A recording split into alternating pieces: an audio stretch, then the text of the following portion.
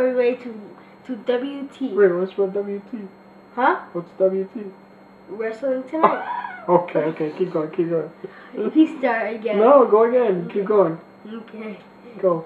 Tonight we're gonna talk about Friday Night SmackDown. Now, to me, it was pretty good, except for one match. We'll get into that in a little. Okay. Yeah, well, SmackDown starts with Teddy Long telling Edge that if he and Alberto Del Rio touch each other, they'll both be banned from WrestleMania. So Edge isn't too happy about that because he doesn't think it's pretty, it's fair. But what do you think about it? I think it's not really fair because what if like Brutus, like Edge is about to spear Brutus and Alberto is behind him, and then Brutus doesn't know, he moves and then he accidentally spears Alberto, and it's just a trick. Yeah, that would be a problem. Yeah. And then the first match of the night was Rey Mysterio versus CM Punk. This match was won by CM Punk via disqualification because Cody Rhodes comes in, and do you remember what happened? Yeah, he comes in and he attacks Rey Mysterio. Yeah, that was after the match, and well, he at first when he started coming, he threw Rey Mysterio to the turnbuckle from the outside, and that looked like a hurt because he's so small.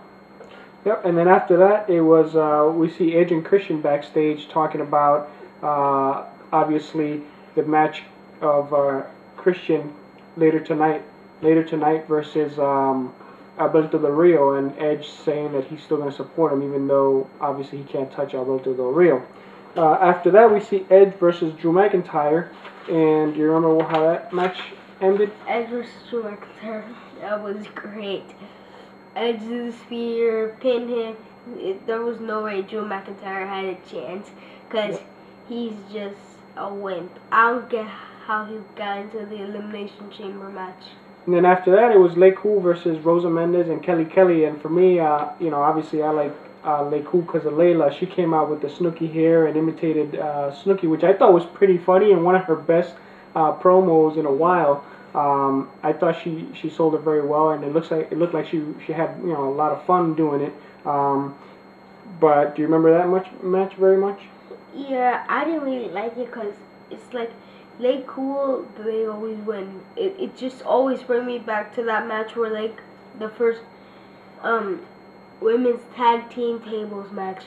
It always brings me back to there. And then after that, the result of that match was at the end, Lay Cool talked about their opponent at WrestleMania, said it's not, they're not really much of a challenge. And anyways, after that, it was Wade Barrett versus Kofi Kingston for the Intercontinental Championship. This one was a bit of a surprise for me, but at the same time, I guess not totally shocking. Kofi Kingston lost the match and lost the title to Wade Barrett, and I like Kofi Kingston as the Intercontinental Champion, but it's like for me, I don't see much of an improvement in his matches. Like his matches for me are a little bit boring, and when he first got the title, I thought, okay, you know what, this is gonna make him better, and he's gonna get better every week. But that hasn't really happened, and not because I don't wish that it would happen. I wish he would get better, but I don't know. There's something missing from Kofi Kingston to kind of take him to the next level. What do you think? I think he's probably missing something in his moves, because he's got to be more faster, because that's how he lost the match. He was just about to do that kick but when he spins, he didn't look, he wasn't too fast enough that Wade Barrett grabbed him. Oh, wasn't that pretty cool? He caught him in midair? Yeah, and did his finisher. And I'm like, no, I don't want Wade Barrett to be the Intercontinental Champion. He's a jerk. Yep, so he won the belt, and then after that, Justin Gabriel hit the 450 splash on Kofi Kingston. So it'll be interesting to see what happens to Kofi Kingston next. After that, we see Teddy Long and Alberto Del Rio backstage, and Alberto isn't too happy either about not being able to put his hands on Edge. From there, we go to Undertaker talking about Triple H, and he mentions that They'll be face to face next week on Raw, so it'll be interesting to see what's going to happen. Do you think that they'll just talk to each other, or do you think that it'll get physical when they're in the ring at the same time? Well, I've seen same kind of thing the first time they came back. I'm like, what, are they gonna do a match? I'm like, I was hoping they would do a match, and then I'm like, dang it. So I'm pretty I'm hoping that it doesn't get physical. Just they do a bunch of talking. Maybe it could get like a little physical, like just like a kick to the ribs or something. Pushing each other. Now, do you think who do you think is going to win the WrestleMania?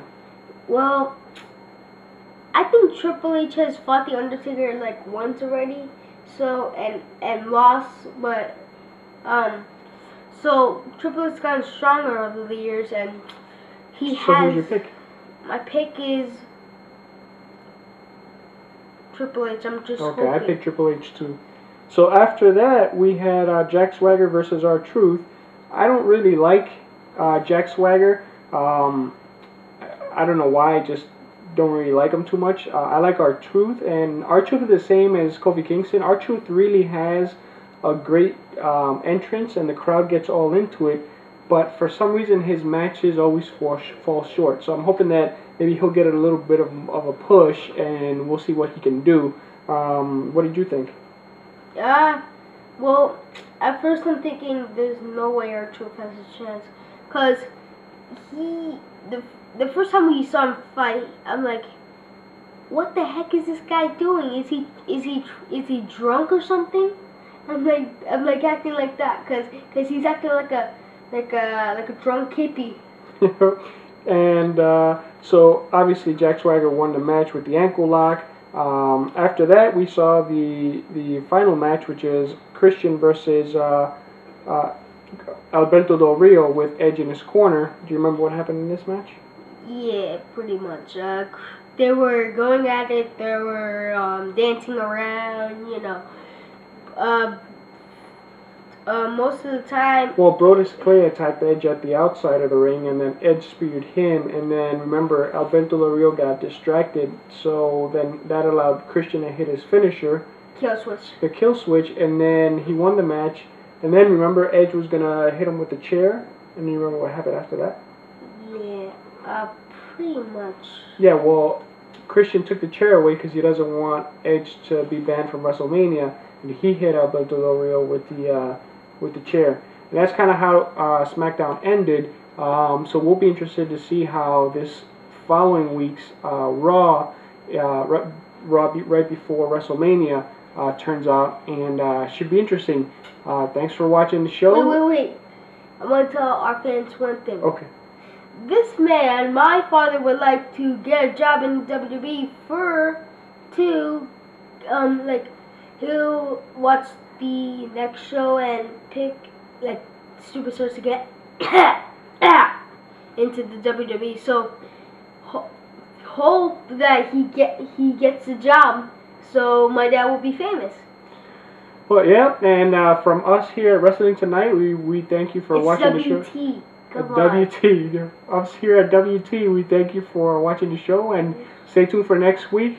It'll be the show right before WrestleMania, and thank you for watching. All right, ready? Okay. I got this. Okay.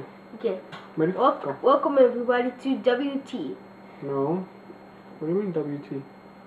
Wrestling Tonight. So we can... Oh, okay.